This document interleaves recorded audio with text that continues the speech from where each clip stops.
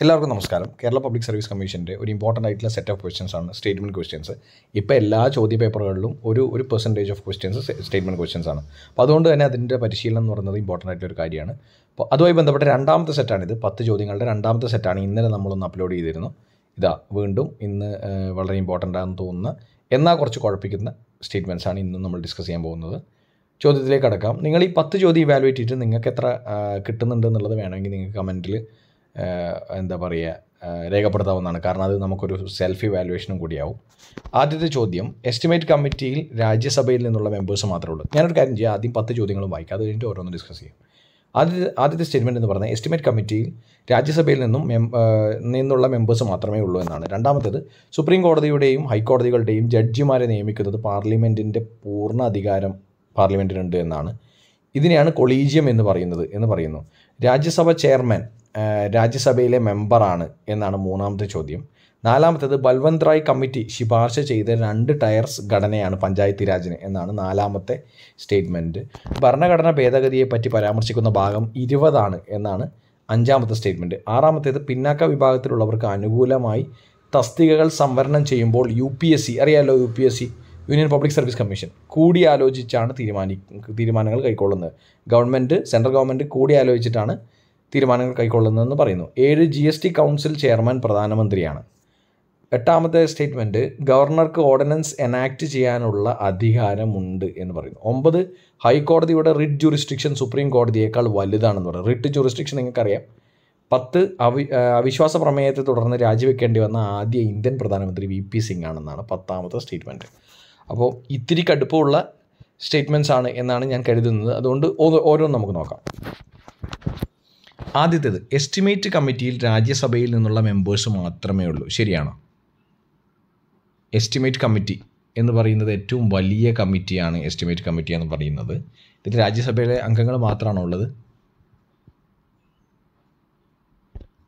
ഇതിൽ രാജ്യസഭയിലെ മെമ്പേഴ്സ് ഇല്ല, ലോക്സഭ മാത്രമാണ്. ലോക്സഭയിലുള്ള മെമ്പേഴ്സ് മാത്രമേ ഉള്ളൂ. അതുകൊണ്ട് ഫസ്റ്റ് സ്റ്റേറ്റ്മെൻറ്റ് തെറ്റാണ്. So estimate committee consist only members from Lok Sabha. There is no member from Rajya Sabha who is A member in estimate committee. Estimates കമ്മിറ്റിയിൽ ആരില്ല? രാജ്യസഭയിലെ മെമ്പേഴ്സ് ആരുമില്ല. 30 പേരാണ്. ഏറ്റവും ബിഗ്ഗസ്റ്റ് പാർലമെൻ്ററി കമ്മിറ്റിയാണ്. ഇതപ്പോൾ തെറ്റാണ്. എസ്റ്റിമേറ്റ് കമ്മിറ്റി ആരേ ഉള്ളൂ? ലോക്സഭയിലെ മെമ്പേഴ്സേ ഉള്ളൂ. രണ്ടാമത്തെ ചോദ്യം, സുപ്രീം കോടതിയുടെയും ഹൈക്കോടതികളുടെയും ജഡ്ജിമാരെ നിയമിക്കുന്നതിൽ പാർലമെൻറ്റിന് പൂർണ്ണ അധികാരം ഉണ്ടെന്നാണ് പറഞ്ഞത്. പാർലമെൻറ്റ് നമ്മുടെ സുപ്രീം കോടതികളെക്കുറിച്ചും കോടതികളുടെ ഹെയറാർക്കികളെക്കുറിച്ചും പറയുന്നത് ഇൻറ്റഗ്രേറ്റഡ് ജുഡീഷ്യറിയാണ്.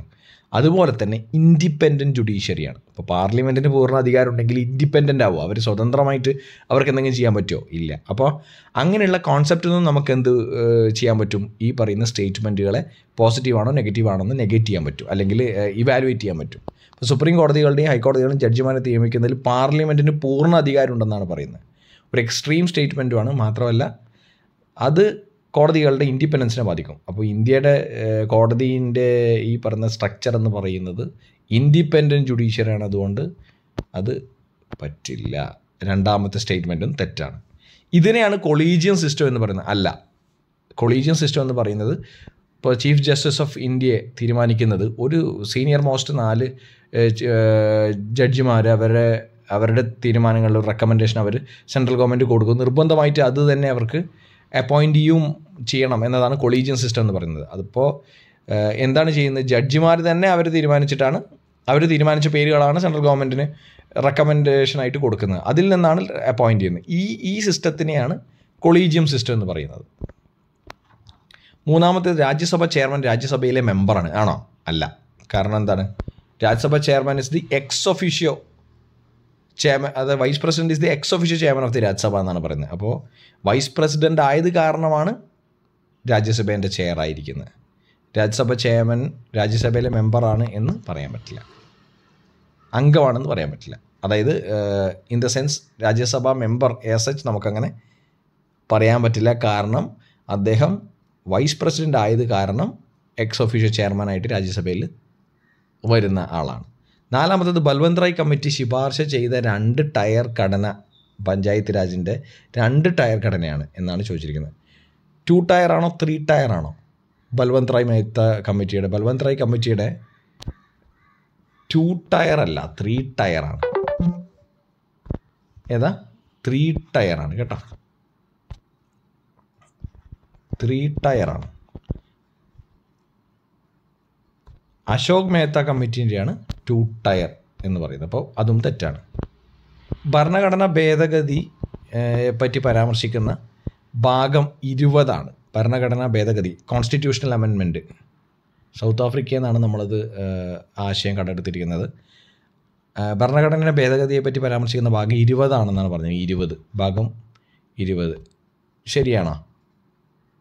അത് ശരിയാണ്. കോൺസ്റ്റിറ്റ്യൂഷണൽ അമെൻമെൻറ്റ് ആക്ട് ആർട്ടിക്കിൾ 368 ആണ് കോൺസ്റ്റിറ്റ്യൂഷണൽ അമെൻമെൻറ്റിനെ കുറിച്ച് പറയുന്നത്. പാർട്ട് 20 ആണ്. ശരിയാണ് കേട്ടോ, ശരിയാണ്. 5 ശരിയാണ്, 5 ശരിയാണ്.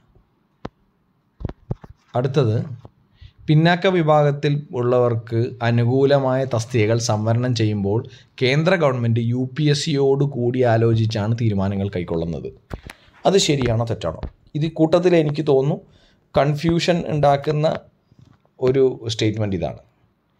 പിന്നാക്ക വിഭാഗത്തിലുള്ളവർക്ക് അനുകൂലമായി തസ്തികകൾ സംവരണം ചെയ്യുമ്പോൾ UPSCയോട് കൂടിയാലോചിച്ചാണ് തീരുമാനം കൈക്കൊള്ളുന്നത്. ശരിയാണോ? UPSC യൂണിയൻ പബ്ലിക് സർവീസ് കമ്മീഷനാണ്. നമ്മുടെ കേരളത്തിലെ PSC പോലെ യൂണിയനിൽ സെൻട്രൽ ഗവൺമെൻറ് UPSC ആണ് ഈ പറയുന്ന നിയമനം നടത്തുന്നതിൻ്റെ പരീക്ഷകൾ ഇതാക്കുകയും മെറിറ്റ് ലിസ്റ്റ് ഉണ്ടാക്കുകയൊക്കെ ചെയ്യുന്നത്. ഇവരോട് കൂടിയാലോചിച്ചാണോ ഒരു സംവരണം ചെയ്യുമ്പോൾ കേന്ദ്ര ഗവൺമെൻറ് എന്താ പറയുക തീരുമാനം എടുക്കുന്നത്? അല്ല. കാരണം എന്താ? UPSC ഒരു അഡ്വൈസറി ബോഡി മാത്രമാണ്. ഏതിന്?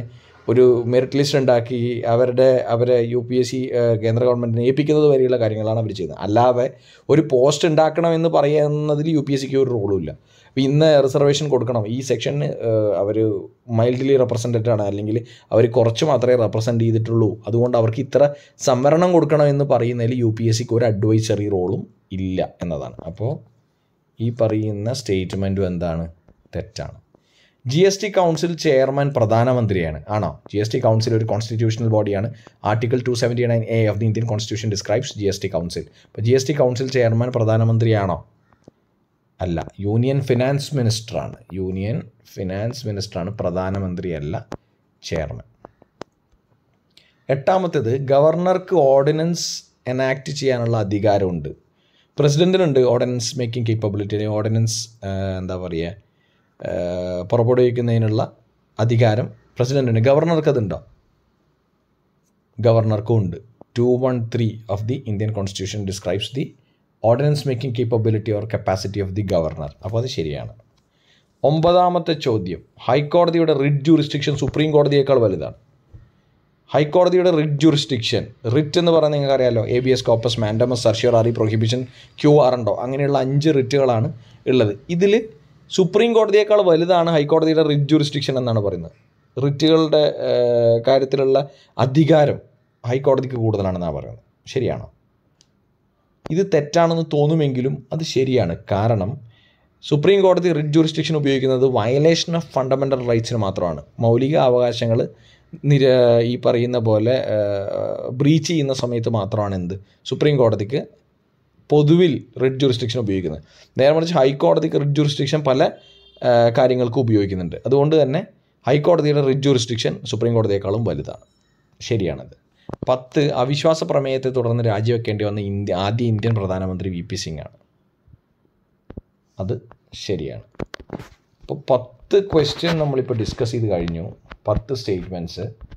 എന്ത് തോന്നുന്നു ഇങ്ങനെയുള്ള സ്റ്റേറ്റ്മെൻറ്റ്സ് കാണുമ്പോൾ എന്നുള്ളത് നിങ്ങൾ കമൻറ്റ് ബോക്സിൽ പറയേണ്ടതാണ്. കാരണം ഇത് അത്രമാത്രം എഫക്റ്റീവാണ്. നിങ്ങൾക്ക് ഈ ക്ലാസ് നിങ്ങൾക്ക് എഫക്റ്റീവായി തോന്നുന്നുണ്ടോ, ഇത് കുറേ കൂടെ കൂടുതൽ പഠിച്ച ഭാഗങ്ങൾ റിവൈസ് ചെയ്യാൻ പറ്റുന്നുണ്ടോ എന്നുള്ളത് നിങ്ങൾ കമൻറ്റ് ബോക്സിൽ പറയേണ്ടതാണ്.